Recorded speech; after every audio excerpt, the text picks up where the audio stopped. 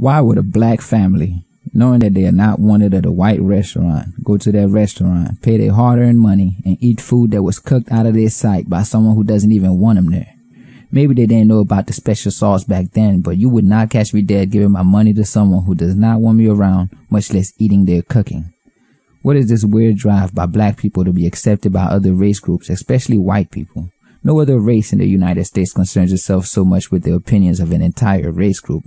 It's understood that racists and supremacists do exist, but as a young black man who grew up in the States for most of my life, I know that we have all had ample evidence that most people are accepting of all races, regardless of their own race. Some of us have had white girlfriends, Asian girlfriends, Mexican girlfriends, best friends, and a growing number of us have even had half-white children. It is painfully obvious that individuals are to be treated as such, and inevitably will have varying opinions. Why does it bother us black people so much that some random white guy somewhere might not like us and hold racist opinions? Why would we force ourselves upon businesses and establishments that did not want our patronage? Why force our way into white schools that didn't want us there in the first place, to then complain about how they are brainwashing, over-medicating, neutering, and dumbing us down? We had the option to build our own schools and restaurants and transportation systems. Sure, ours would have been far behind at first, and it would have taken a huge amount of effort and time to catch up.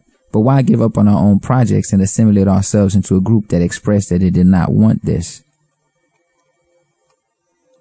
All different race and ethnic groups in the U.S. have suffered from the effects of racism and continue to do so today. But unlike us, they have never stopped building and uplifting their own communities in the process of working around this racism.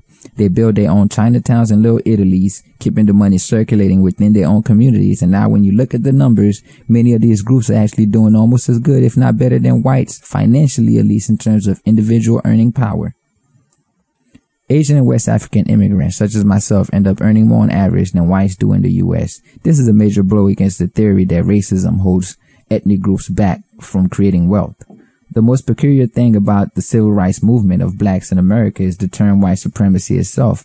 This term may explain this illogical drive to be accepted by whites, because if you believe that any race is supreme, then you obviously can't beat them. So what choice do you have but to join them?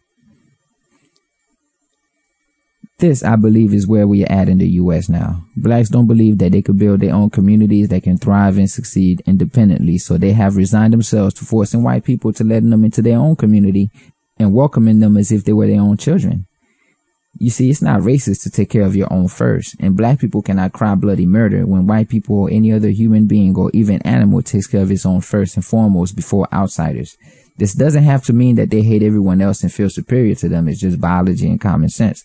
Black folks, I hate to break it to you, but we feed our own children first, our lovers next, then family and friends. We don't go around feeding groups of strangers. Stop asking white people to care about us as if we were their children. We aren't their children, and instead of focusing on what they say in their homes about us or how they feel about us inside, we should worry about rebuilding our own communities, because we are sitting dead last in the world right now in terms of economic power. This is all that should really matter to us, not opinions and what some guy tweeted about black people.